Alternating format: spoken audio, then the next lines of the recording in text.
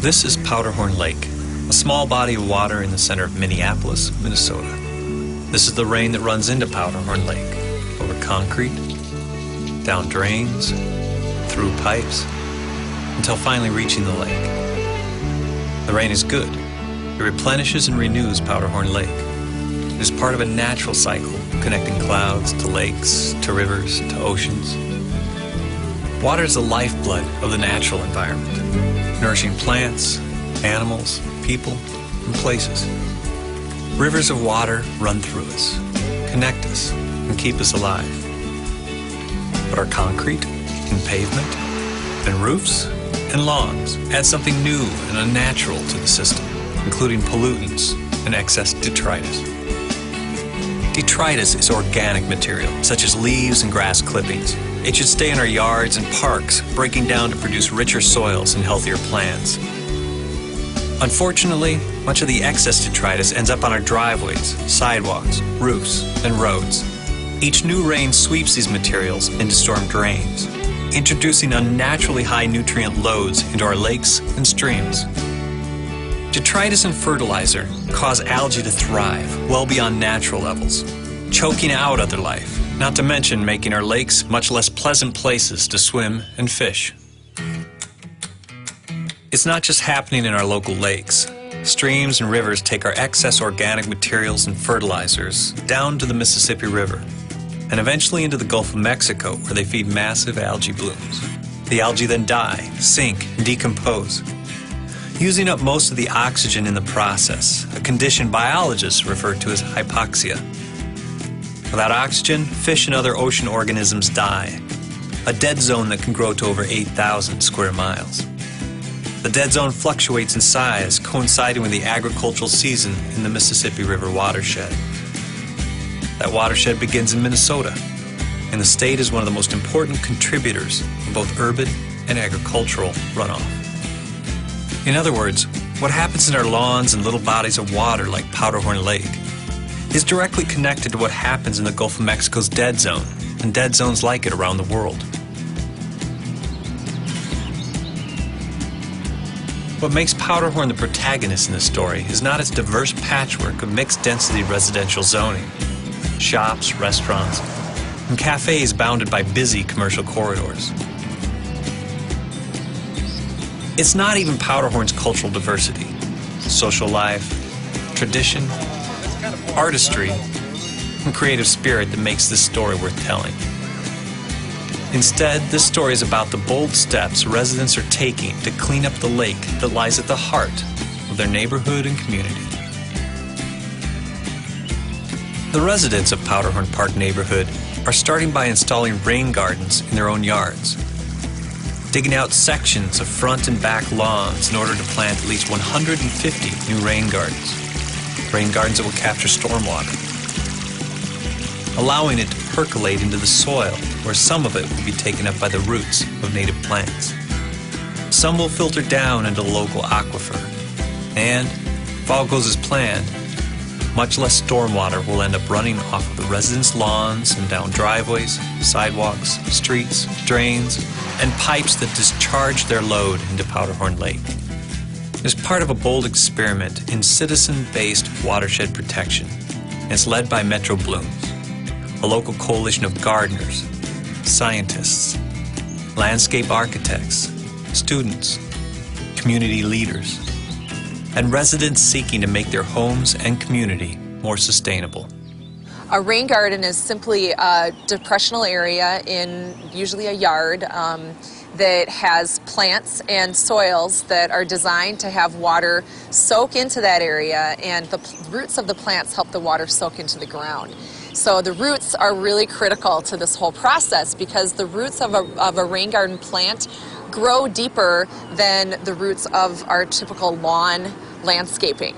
And by those roots going deeper into the ground, it's breaking up soil, which a lot of times in our urban areas is heavily compacted and actually almost acts as a hard surface itself. And those roots break up the soil, they create little channels where the water can soak down into the ground, and then they actually act kind of like a little straw and help the water soak in that way. The plants also are taking up some of the pollutants that are in that stormwater runoff. And so they're taking that up into their plant tissues and keeping it out of the environment. And then a whole nother benefit of rain gardens is the whole aesthetic and habitat value. They're a great habitat for birds and butterflies and small rodents and dragonflies, which eat mosquitoes. So they have a lot of benefits that way. And then, of course, just from an aesthetic standpoint, they're a great way to beautify our yards and clean our water at the same time. Rain gardens keep excess storm water from entering the storm sewers, and in doing so they prevent all manner of pollution from entering our watersheds. That is pet feces, it can be of course fertilizer and herbicides that people use on their lawns, oil from cars, antifreeze, of course grass clippings. The Metro Blooms team is attempting to install 150 rain gardens in one community, using an adjoining neighborhood as a control to assess what effects the new rain gardens will have on the quantity and quality of stormwater runoff into Powderhorn Lake. This is not just a story about clean water and beautiful flowers. It's about people who care enough about their community to take on an incredible challenge. I'm Becky Rice, and I'm the Executive Director of Metro Blooms. My name is Corey Zoll. I am the Education Coordinator for Metro Blooms. Hello, my name is Rusty Schmidt. I am a landscape ecologist with the Washington Conservation District. In addition to Becky, Corey, and Rusty, the team included hard-working landscape design specialists like Michael Keene. Michael started as a graduate student volunteer and eventually became the lead landscape designer for the entire project. Michael was the guy there, not just overseeing the installation, which is what his written job description was, but he was there with shovel in hand, and he was, being the hard worker role model to keep everybody on task and working in the heat. So he is our superhero. But these are not your typical superheroes or environmental activists. They're people like Joyce Vincent, passionate gardeners who have transformed their love for landscape into a community-wide movement. Joyce is a member of the Metro Blooms Board of Directors. She spent her life crafting unique gardens. And the garden, of course, is awesome, if I do say so myself. Joyce invites all passers-by to come into her yard and enjoy her rain gardens, which have become a focal point for the neighborhood. The Metro Blooms team believes that if you can bring a neighborhood to a rain garden, you can also bring rain gardens to an entire neighborhood. No one illustrates that better than Metro Blooms board member Bob Wolk. He's the kind of guy who builds an eco-wall, uses discarded fruit cartons from grocery stores to make raised beds, and sweeps up sand from the street gutters, bags it, and reuses it on his driveway the following winter. Bob even managed to convince his entire block to install rain gardens. In the front, the rain garden project started when my wife and I were celebrating our 50th anniversary, wedding anniversary, and we were looking for something that we could do that would have more of a lasting effect. And then Metro Bloom suggested, why don't you donate a rain garden to the city on a public land? Well, we thought that was a good idea, the concept of a rain garden, but we said, oh, who's going to take care of it? Not that I don't trust the city, but, it's better that if it were perhaps on private property. And so we came up with the idea, or actually my wife came up with the idea, that let's offer each of our 11 neighbors a rain garden. We served a lot of wine, got them really, really sympathetic to any idea that I would propose. And we said, hey, how would you like to have a rain garden? And they said, wow, that's a great idea. At least most of them did. A couple of them were a little hesitant, but after we met with them, all 11 of them got on board. And we just had a great big party. We had about 150 of our nearest and dearest friends, and we put in 11 rain gardens in 2.5 hours. It really bonded us together. There's a common thing. It's a safer community. It's a more integrated community. And I think only because of the gardens, because people just don't walk by the house. They stop and they talk to us. It's also great for the ego. Don't forget that. That sounds fun. I'll tell you a little story about Mr. Johnson. He was the toughest one to convince about putting in a rain garden. Because when he came to the meeting at my house, he said, "Bob, I love grass." I said, "Okay, John, don't go for it then. Keep all your grass." He said, "But what will it look like if I'm sitting in my front window and everybody else is getting a garden except me?" I said, "Okay, John." He says, "Give me a small one." I said, "Okay." So he met with the landscaper, and he's got himself a small rain garden. We put the sucker in. I'm over there across the street as usual, putting in some wild ginger on my boulevard, and he comes over to me. Says, "Bob, I've only got one regret." I said, "What is it, John?" "It's not big enough." It's not big enough. And now Metro Blooms would try to do for a large urban neighborhood what Bob did for his block, transform it into a neighborhood of rain gardens. It would take hundreds of people working together to bring that vision to a neighborhood-sized watershed. The work would begin with a dedicated bunch of high school students, the Mississippi Green Team. We're going to be doing a stormwater audit of the test and control neighborhood. And the Minneapolis Park Board Green Team, which is a youth crew, high school students, are going to be walking the two neighborhoods, and they're going to be looking at people's yards to see what is the current state of the property in terms of, do they have a rain garden, are they using native plants, do they have a rain barrel, are there downspouts directed to their driveway.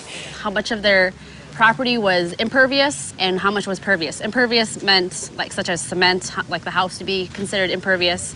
The ground here would be considered pervious, so we had to take all that into consideration. The water coming into this lake is coming from these storm drains, like the one I'm standing on, or there's one over there on the other side. So each pound of phosphorus that gets to this lake makes 500 pounds of that stuff. That's the algae. You ever go fishing in this? Oh no. No.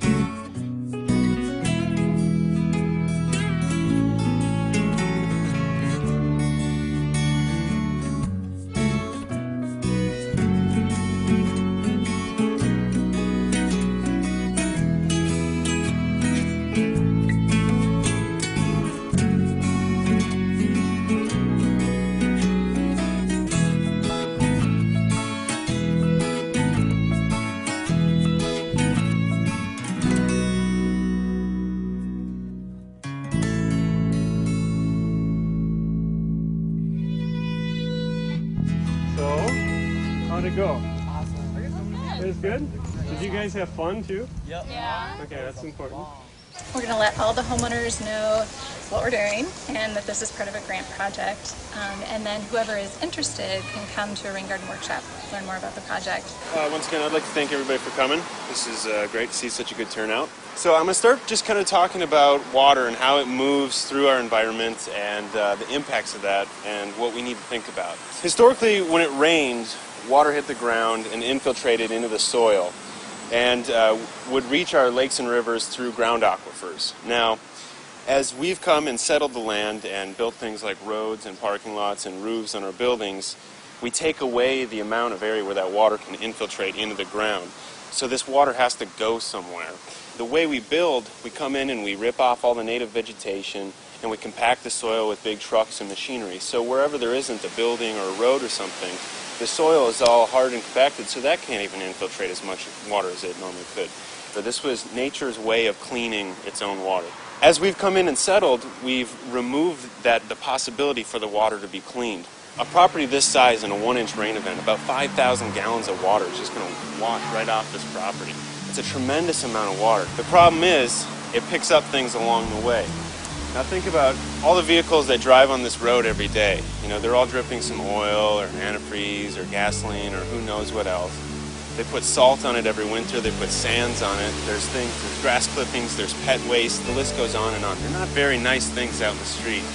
And every time it rains, that water flushes out there and picks it all up, and it goes straight into a pipe and straight into Powderhorn Lake.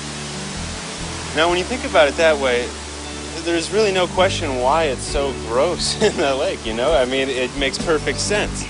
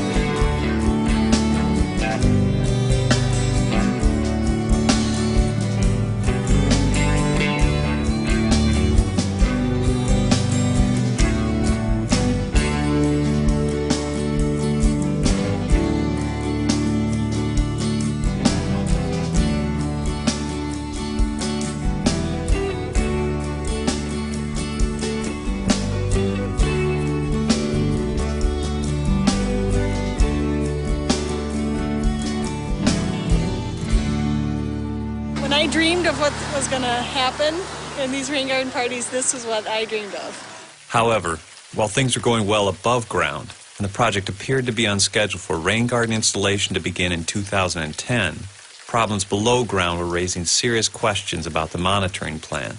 Those questions would need to be solved before the project could move forward. Right now what we're finding is that within the sewer system, we have some flat areas and some sinks within the sewer which could compromise the basically the test data that we get. So we're trying to make sure there's enough velocity within the sewer systems to keep debris washed out so that that doesn't affect our data. We're going to get to the question of whether we're going to have enough data to do a valid comparison. There was a little bit of a learning curve. At one point, it turned out that these data loggers had to be sent back for to be repaired or replaced. There was a lot of sand and debris that was just burying those probes. So next year we're going to need to offset them up the side of the pipe. But it certainly sounds worth waiting till May is over to start construction if you can. To get in 150 rain gardens, we need 30 days of excavation. It does seem like we need more events, and the longer we delay, I think the better we're going to be. However, we got to stop at a certain point and just start building, and I think we've got to give ourselves time. There's always unexpected delays. I think August 1st, ballpark, just thinking about it right now, shirt cuff, I think August 1st is a good starting point right now. The Neighborhood of Raingardens project team partially solved the instrumentation problem during the fall and winter. At one point in the project, the team feared they would not get sufficiently high volume rain events to produce pre-test data. Ironically, they eventually faced the opposite problem. Major rain events were burying and washing out carefully placed instruments. Fortunately, despite that limitation, pre-test measures were sound, and they were eventually set to begin measuring the effect of new rain gardens on both the volume of water flow into Powderhorn Lake, as well as phosphorus levels. Only 3 questions remained. Could Metro Bloom's staff and volunteers find 150 residents willing to install rain gardens?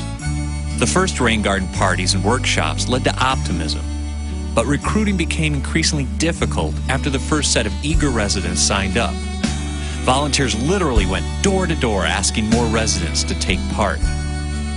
Assuming they could convince enough residents to give over portions of their lawns to rain gardens, could Metro Blooms install that many rain gardens in a single, truncated season? It truly would have to become a community effort for that to happen. Finally, if Metro Blooms could successfully recruit 150 residents and install that many rain gardens, would it matter?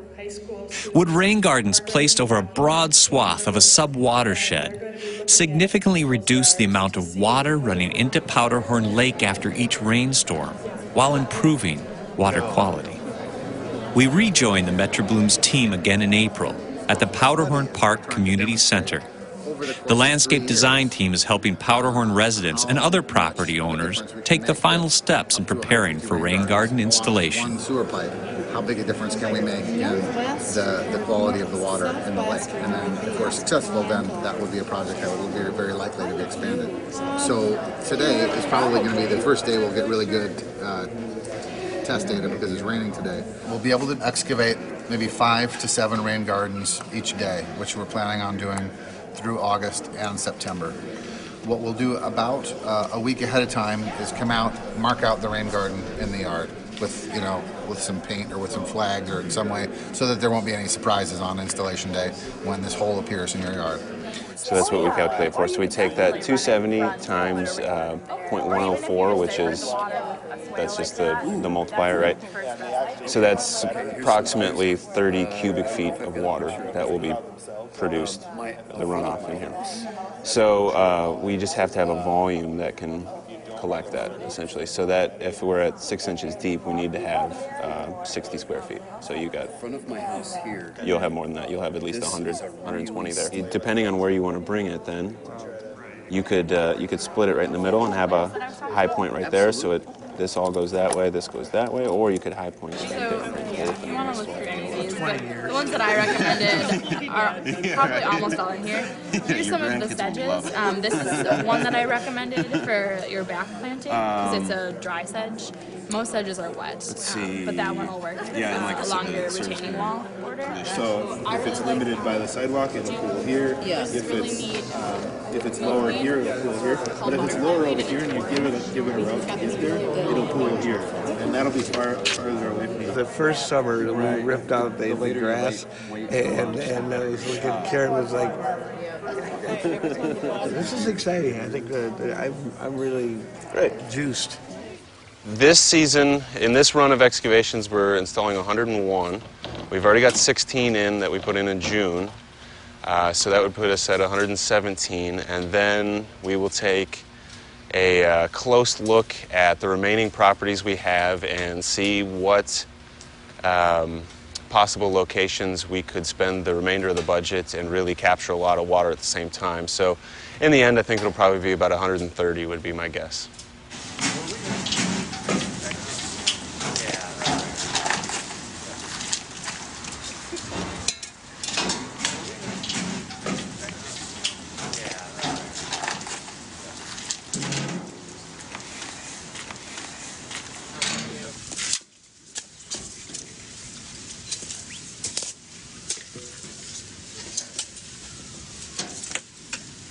This one, I believe the homeowner first became involved because the neighbor Carol down the street, she's been very active with getting people engaged in the project, which has been great. And so then Sharon, the homeowner, contacted Corey. And at that point, I come out for an on-site consultation. And she and I decide on a location and size of the garden.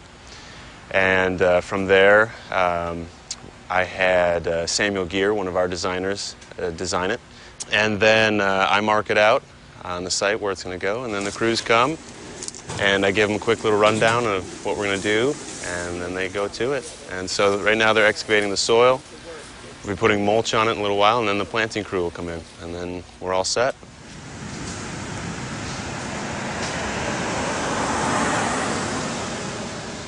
My mother, Thelma Juanita Calloway, she came to the state of Minnesota 1962-63. My mother came here as a student, wanting to be a nurse, and my mother loved the outdoors. One of the things that for her was just about healing. She felt greenery, flowers brought healing to your soul, healing to your body. She loved for us to be in the yard. It was a mandate to clean the yard all the time and to cut the grass. And I can tell you from an experience with my mother, watching her through her latter years of her life, my mother always felt that it was important to just give back to the environment, to make it beautiful. This is a memory to her because she loved planting. she could make something that was dying come to life, which was amazing to me. I received several plants, you know, from her funeral that are just living, and I talked to them just like she did. She had a name for each one of her plants, and I'm like, when she'd come out here to these rose bushes, she'd say, now Mom needs you to grow, Mom wants you to get the best sun today, and I want to make sure that you're okay. And sitting under this smoke tree was one of her favorite trees, sitting in a lawn chair under here with a cup of coffee, talking to the tree, feeding the squirrels, actually talking to the birds and giving them something like bread, stale bread, to keep them happy, and they would flock around her, and I'm like, Mother, this is you. I heard about the Rain Garden Project through my neighbor, Carol, and she said, you know what, because your mother spent so much time outside, let's do this in her memory. I know that my mother is very happy and that she's smiling because we're remembering her in a special way in the environment, giving back to this neighborhood what she loves so well.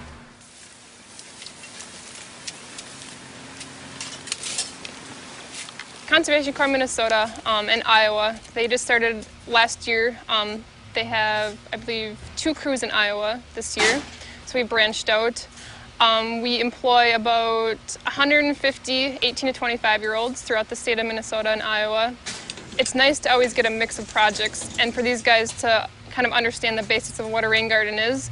And then, you know, hopefully maybe they'll want to install one in their own yard or talk to their parents in installing one. So just kind of getting that ball moving. I know the rain garden movement's kind of picking up momentum. So educating these guys is a great tool to having them go out and share the information with other people.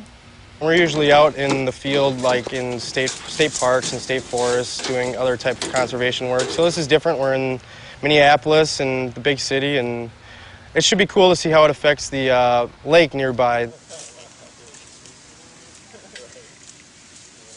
They're hard workers, and they, despite terrible droughts and the hot weather we've had, they keep coming every morning. So I keep thinking that one of these days they're just not going to show up, but they do.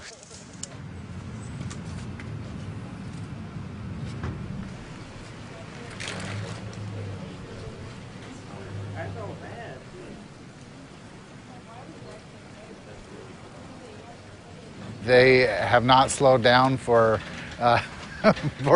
just about anything this month. I come out here when I'm out in the project area, and they are working away, moving from one project to the next. They get 5 or 6 of these gardens excavated in a day, and they just, on a block like this, just move right down the street from one house to the next, excavating the gardens.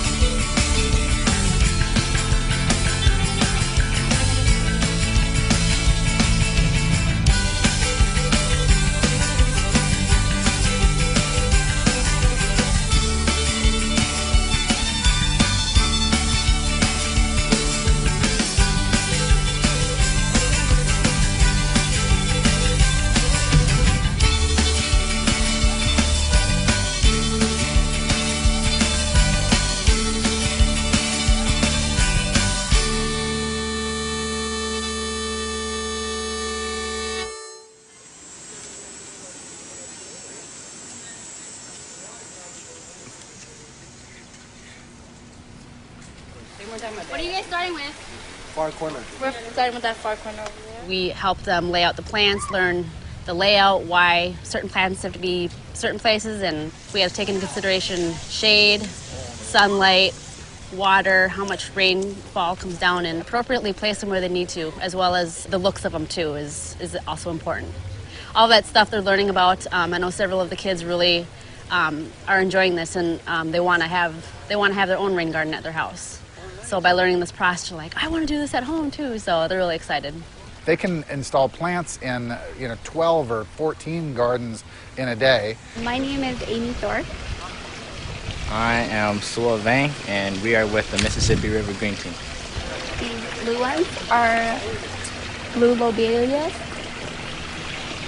These little guys, if you guys can see. These are orange coneflowers, and then the yellow ones are yellow coneflowers. And these grass-looking things are the blue flag iris, and they are actually flowers, not grass. These are the fox sedge. These are early sunflowers. You can't really put plants wherever. Some plants are they retain water better, so they go further into the middle of the rain garden, and some can't handle as much, so they're on the edge. We've been in a lot of different places. The first week of the summer we actually worked with Metro Blooms as kind of the guinea pig week to see how this would really go when we got into this really super intensive 3 weeks of installation. That was really our kickoff and our bonding week of getting to know each other and figuring out how to utilize everybody's skills. Now we're back, and I think they've got it down. Really, we're down to the last couple of days with Metro Blooms, and then I know they've got volunteers coming in to help out, and I know the kids that are going to come back next year, I think we're going to have to do a tour and see how much everything grew, make sure it all lived, and all the homeowners are taking good care of their gardens.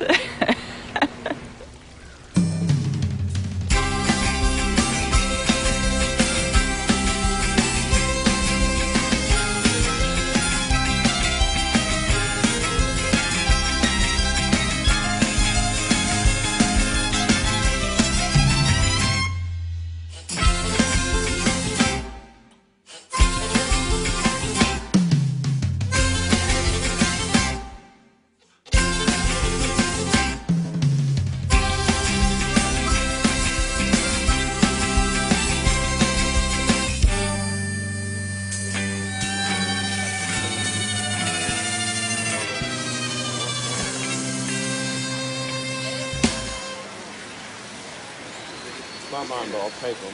Well, I know it's mine.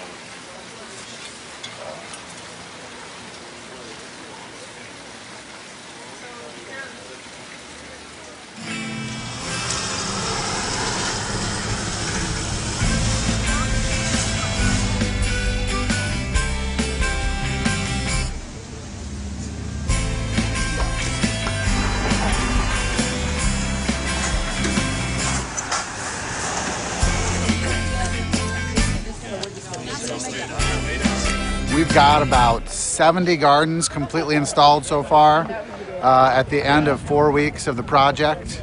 And today we're expecting about at least 50 volunteers to show up.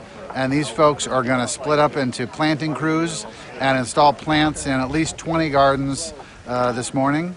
We've got some bagels and iced coffee, and we're going to have a real live church basement potluck at noon today to wrap everything up, and we'll do some walking tours of the gardens that we've installed over the last several weeks.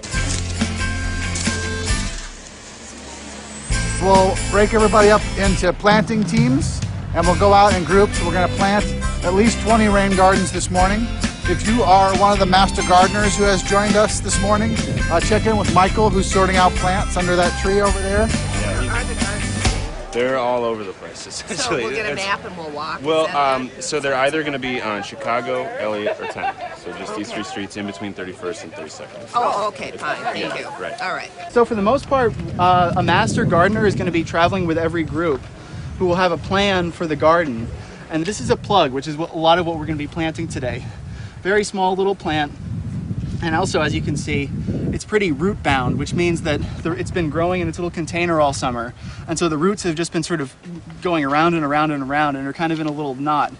And so if you plant this plant just like this, a lot of times the roots don't know how to get out and expand into the soil so that the plant can grow and begin to expand. Take your fingers and just kind of break up the roots that'll really be able to, when you plant it, start to grow out in a lot of different directions. Because once these plants are planted, they really need a good amount of water regularly right at this time, especially at this time of year when it's so hot.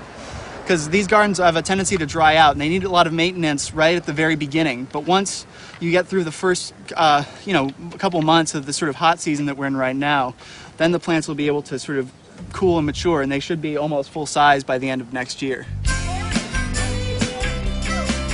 Just about roughly even, maybe I think six to eight per group.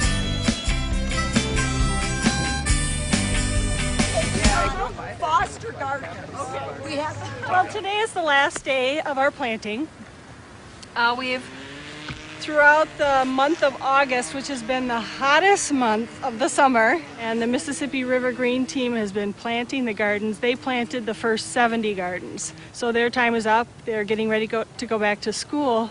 And we had 20 gardens left that we had to plant. So we asked people to volunteer. We have the homeowners, asked them to come out, and we asked our master gardener friends, the Hennepin County Master Gardeners, and anybody that we knew that had been to our rain garden workshops, if they would come out and help us plant the rest of these gardens. So the response was just overwhelming.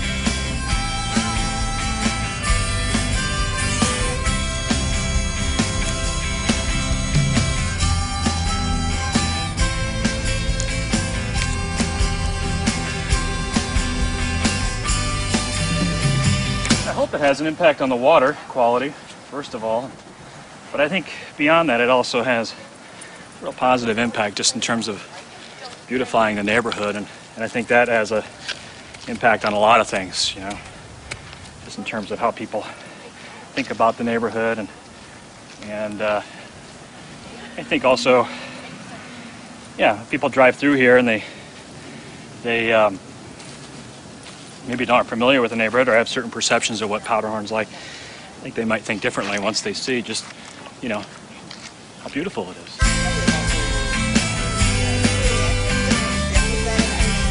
Yeah, and then back along the edge,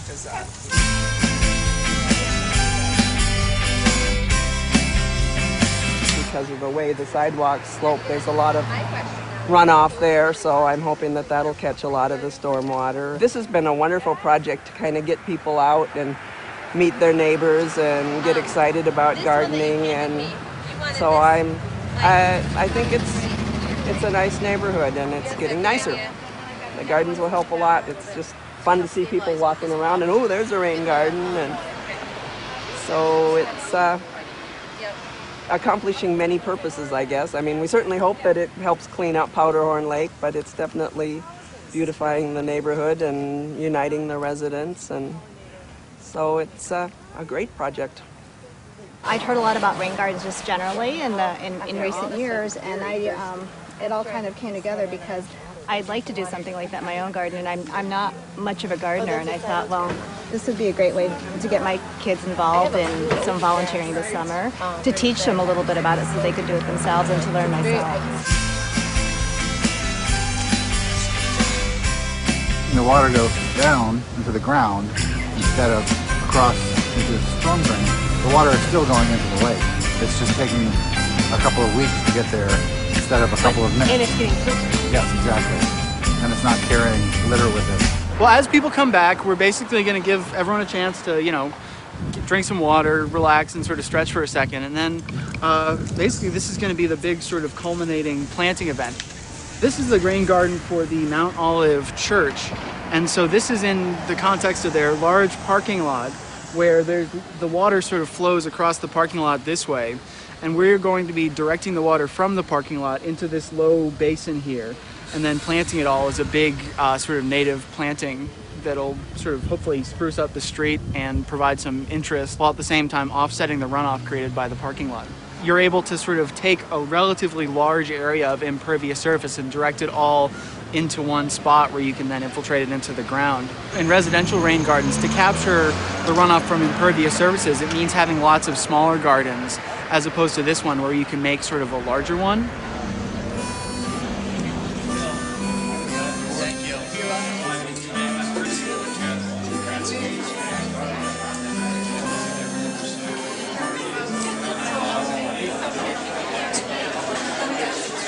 So anybody who'd like to leave right now to tour some rain gardens, come with me.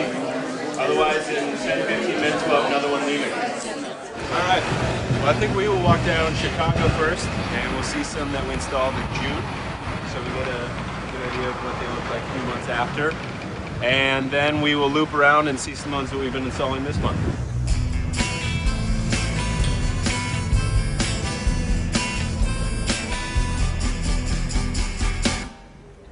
So this apartment complex here has only one downspout, so the entire roof comes out this pipe right here. So that's why we have a pretty large garden. This garden is also collecting water from that downspout off the garage, so a lot of water comes into this garden.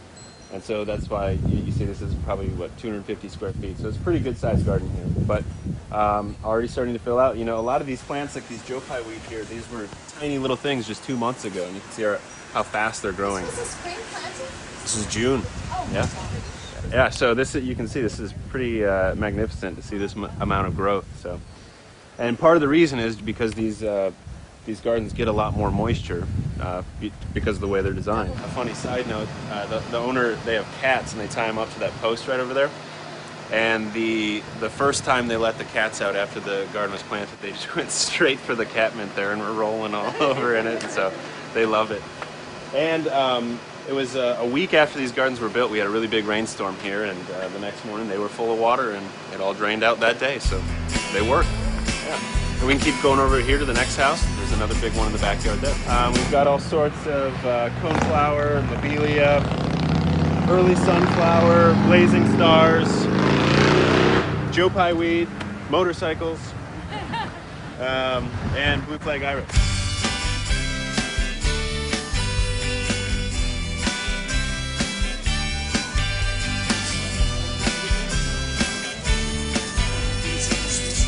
Without any plants.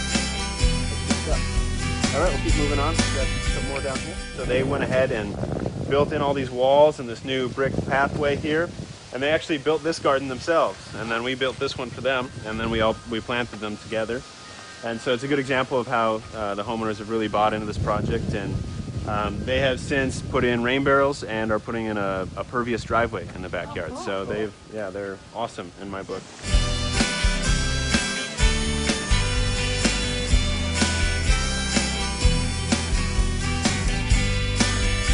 I will also be installing what's called a rubber razor across this driveway, which is simply just a piece of rubber that sticks up out that you can drive over and everything, but all the water that comes down the driveway then is redirected.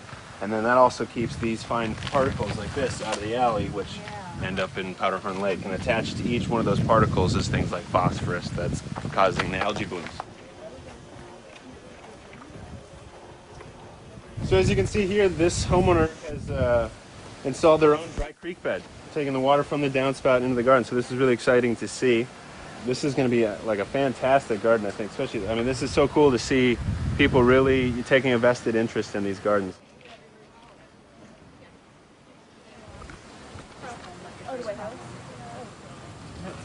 Now, one thing I should mention in terms of design, when you get to a larger garden like this, rather than having sort of one of these or 3 of these, maybe 5 of these, we start to have much larger plant massing. So, for instance, all these plants in here are all the same thing. That's all black-eyed Susan. So there's, you know, I don't know, 15 of them. Or there's prairie smoke down there, probably another 15 there. This iris here, there's probably 20 iris right there. This garden has already seen some rainstorms. You can see everything's already in shape. There isn't any problems or anything like that. So it's doing its job. More than 100 rain gardens were installed in the test area during that unusually hot summer season. Over winter, Metro Blooms began to take stock of what they had accomplished. But first, a bit of celebration was in order. So yeah, we've got some EPs for sale in the back there. $8, and 25% of anything we sell is going to Metro Blooms. So yeah, and if you put that in, that's the first thing you're gonna hear. And you know what the next thing is? This. 1, 2, 3. Well, you can say she called mine. It's an awesome turnout. I never would expect there to be so many people here. It's so good to see so many people out here to support Metro Blooms. And we're all having a great time enjoying the music. They should put it on every year. Yep. They should come back again next year and do it again for us. Rock for Raingardens. Rock. Rock. You can enjoy these grape nuts with some soy milk.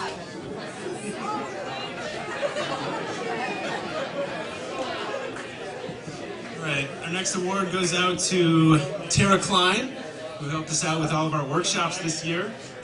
She was our friendly face and greeted everyone at the door and was very organized. And because of that, she gets the Pam Beasley Award for putting on a friendly face. After celebrating their hard work, project leaders and volunteers began to take stock of what they had accomplished. I think already I can say that the project was a success. We were hoping with the money that we received to have 100 to 150 rain gardens put in. We have 122. We were expecting to get 50 the first year, 100-ish the second year, and a 50 the third year. We didn't put any in the first year, and we got 122 this summer. So we've made our goal, and we still have a little bit of money and time, so we might get to our 150 by next year yet. During that installation phase in August, there were days when we had one Mississippi River Green team working in our nursery site in J.D. Rivers Garden, and we had another green team crew installing plants in the test area, and we had Minnesota Conservation Corps crew excavating gardens, and it was very impressive to see that much happening all at once. Next year, the Powderhorn Gardens will look like these one-year-old rain gardens in Bob Wolk's neighborhood. And the year after that, they will start to look like this.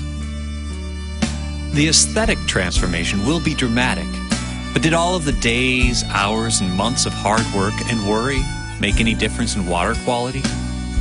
Did transforming the Powderhorn into a neighborhood of rain gardens have a measurable impact on the quantity and quality of water running into Powderhorn Lake?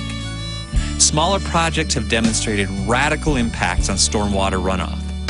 But could an area the size of an entire city neighborhood demonstrate similar results? Or would it require additional structural and behavioral changes, like redirecting downspouts, installing rain barrels, reducing impermeable surface, sweeping gutters, and making additional changes to produce a measurable and meaningful impact? We are gaining new evidence every day, learning more about what it takes to create a neighborhood of rain gardens, and more importantly, a cleaner watershed.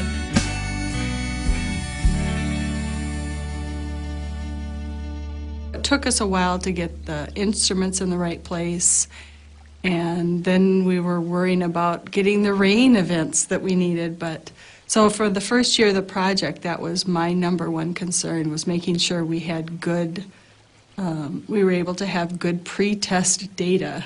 Once the rain gardens are in, there's always the opportunity to get post-installation data, but we had 1 year to get that good pre-test data. So that was a big concern of mine, and I think we did get it. We want to be able to show at the end of the day that installing rain gardens on residential property is going to make a difference. We have had plenty of rain this year, so we've had plenty of opportunities to monitor. When we've had a 1-inch rain event, you can see the graphs are pretty much the same. And so we've had good comparisons. Now, we've got the rain gardens in. They're still studying, they're still monitoring. We won't know everything until probably next year when we get through the data. So it's going to be a little time before we actually see how much good we've actually done. Preliminary evidence was promising. After the initial season of installation, over 56,000 square feet of impervious surface now had its water redirected to rain gardens in the test neighborhood. A 21% decrease in the amount of runoff participating households were sending directly to the stormwater system in Powderhorn Lake. A 7.8% decrease for the test area as a whole. Even more rain gardens would be going in the following year, further adding to the project's positive impact. Meanwhile, important lessons have been learned about the material as well as social challenges of transforming the basic water stewardship practices of an entire city neighborhood. You know, I'm concerned about the fact that we have not been able to disconnect a lot of the impervious surface in the neighborhood. So we always knew that the backyard is where most of the water is coming off the majority of these properties. But, you know, the backyard is where people have their driveways, and the backyard, they're not willing to give up that impervious surface. And there's, a rain garden might not be the best answer to get to that disconnect. So I guess as we look forward to our test results, that's something that makes me the most nervous, is have we been able to make the significant difference that we need to show? Now we've installed all these rain gardens, and I know people, with all this rain gardens installed, we should be able to make a big difference, but we still haven't been able to disconnect a lot of those impervious surfaces, and I guess that's what worries me, is what are our test results going to show? We were working in a tough neighborhood that we had a lot of rental properties where the landowner might not live there, and yet we want to put a rain garden there and then have to take care of it. Or the other part of this is that just the neighborhood we were working in had a lot of backyards going to the garage, going to the alley. And so the backyards actually had the most water leaving the site. However, it was difficult to break through that opportunity of getting rain gardens in the backyards, because that's where the kids play, where the activities occur. Because anytime you're working with landscape architecture or things like that, you really are working a whole spectrum of things. So you have engineering, the biology, the science end of things, but then you also have the psychology of what works in somebody's yard to keep it moving, the sociology of how to talk these folks to keep up with the Joneses. And we went through a tough economic time right now and built 20-some gardens that people are going to have to take care of. So there is a number of things that we had to think through. I don't know if we have all the answers yet, but I think we've got the right questions. There are a lot of tools that are available for us to clean our waters and to take care of the water that's running across the land and picking up pollution and getting into our lakes, rivers, creeks, and wetlands. Rain gardens are just one of those tools. There are a lot of different things that we, as, for example, the watershed district do. We build large holding ponds and wetland restorations and creek restorations where we're putting the bends back in the creek, those kinds of things. But those are typically done on public pieces of land or larger tracts of land, and there's only so much of that land available to us that we really have to work with. Most of the land in the area that drains to these lakes is privately owned, and a lot of it's residential land. And a rain garden is one of those residential applications that people can do in their own yard and really take responsibility for the rainwater that falls on their property. And that means that there's that much less water that's getting into the streets and that's getting into the storm drain that the city and the watershed district and the other government agencies that are charged with helping keep our water clean have to deal with, because each and every one of us should be taking responsibility for the rainwater that falls on our own property. My expectation at the beginning of this project was that people would be knocking down our doors to participate and get a rain garden in their yard, but that just didn't turn out to be true. It took us, a good year to get those numbers. Include the community in the planning of the project from day one. It's not just a matter of having an idea and telling it to some people and saying, you should do this, because we do all need to be committed for the long haul. Returning to the shores of Powderhorn Lake, did it all matter in the end? That still remains to be seen. As of the completion of this film, there were too few rain events to effectively compare runoff from the test and control neighborhoods. However, we will report the results of ongoing analyses and follow-up interviews on our website, raingardenmovie.org. In truth, a project like a Neighborhood of Raingardens never really ends. The 3 years of hard work and creativity captured in this film are just the beginning. But it represents an excellent beginning, with bold ambitions matched by strong efforts and high hopes buoyed by direct action. A difference has already been made, including a range of new environmental stewardship activities in the Powderhorn neighborhood, sparked in part by Metro Bloom's Rain Garden project. I think it's already been a success in that we have a number of folks interested. And then finally, the Neighborhood Association is already saying, wow, you really energized our neighborhood. Let's continue that. So we think we're going to try to set up this street sweeping every year or a couple times a year and try to continue this beyond when the grant is finished next year. What we have done in one small 10-block area around Powderhorn Lake is about 1/8 of the land that is draining to Powderhorn Lake. So it's not a big leap to say, well, if we did this 8 more times around the lake, we could make significant improvement in the quality of the water. Even before we started installation on this project, there were neighborhoods across the metro area that heard about what we were doing and said, we want to do this here. As we move forward with other projects, we're going to start with that. Where do we need to make the difference in the stormwater? And then engage. What do we need to engage that specific target? Every time I talk with one of those neighborhood groups, I say, okay, 15's a good start, but we're going to put in 15 as kind of a demonstration to putting in them all around the lake, because 15 is only a demonstration. Someone said to me the other day, in another project, there were 22 rain gardens installed. Can you even imagine that? I can. As a matter of fact, I can imagine that. As someone said, it's not a silver bullet, it's more like a silver BB.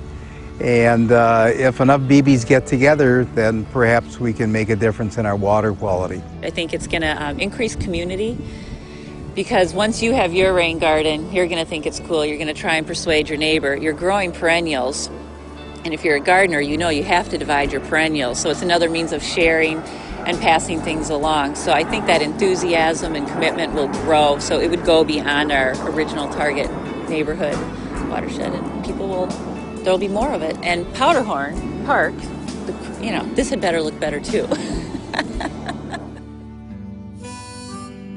In a nutshell, sweating boatloads and moving wheelbarrows of soil. You tell us your name and what you're doing? I'm Anna. I'm planting a plant. I'm Becky Rice, and I'm the executive director of Metro Blooms. And we installed 150 rain gardens this year. That's a lot. Sort of like discovering marijuana the first time, where you like it and you want more, and it becomes somewhat addictive. So that's what happened to the both of us.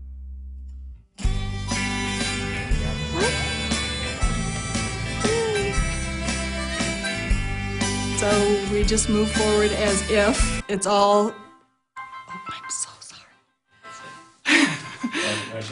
Let's go ahead and cut her.